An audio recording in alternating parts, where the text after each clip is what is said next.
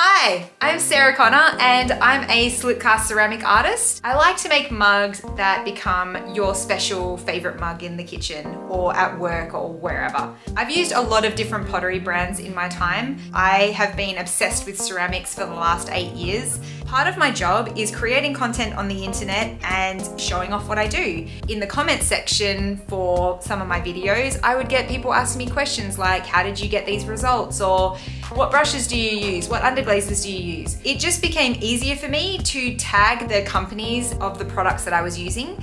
And so I started to tag Chrysanthos. Then Chrysanthos started reposting the videos that I was making because I was obviously talking so highly of them, which was really nice and it made me feel really special. Over the years, I continued using their products, but I slowly stopped using other brands and just kept rebuying Chrysanthos stuff. I just liked them. I started making targeted videos, getting a little bit cheeky, writing comments like, this video is not sponsored, but hey, Chrysanthos, if you wanted to sponsor me. Well, they did not pay me to make this video, although I wouldn't say no.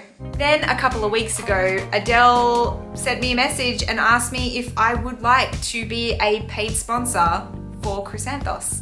And I said, yes. Where do I sign? What do you need from me? I'm yes, please, yes. And I said that probably about as professionally as I did just then. Total transparency. So here we are, after years of using these products and talking about them so highly on the internet for free, I'm now doing it for money, which is just so exciting. And the beautiful thing about it is that I would be saying nice things regardless, because I have been saying nice things about them for years. I just really like their underglazes. The thing about ceramics is that from beginning to end, it's super time consuming. Us potters don't have the energy, time, or patience to mess around using products that don't work for us. I want to use materials and products that work the same way every time I use them. And that's why I really love using Chrysanthos. I wouldn't have been tagging them in my videos or recommending them to my peers if I didn't stand by them, because I don't want to look like a dickhead. So over the next few videos, I'm going to show you the difference between these two underglazes and how I get really great results. But before I do that, I think it's time to make some test tiles. So I'm going to do that.